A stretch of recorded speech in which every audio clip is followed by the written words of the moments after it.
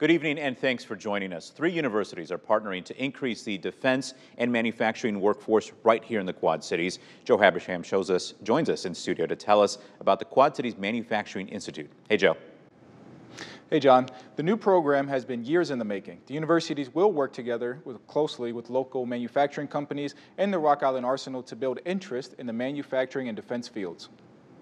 It was a different kind of signing day at Western Illinois University. Presidents at WIU, Illinois State, and the University of Illinois Schools announced a collaborative manufacturing program Friday morning at WIU's Riverfront campus. A giant leap forward in innovation for our region. The universities are working with local manufacturing companies, developing curriculum to help students land their next jobs.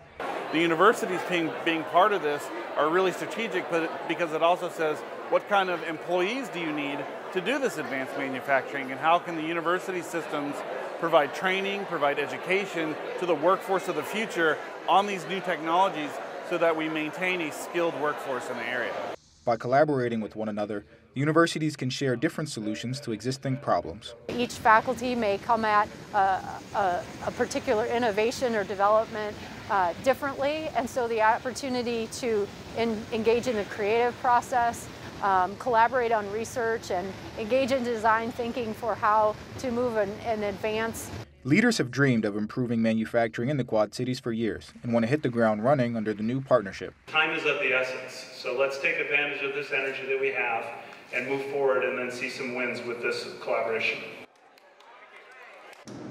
Now, the new entities will have 2 different locations, one at WIU's Riverfront campus and the other one at the Rock Island Arsenal. John?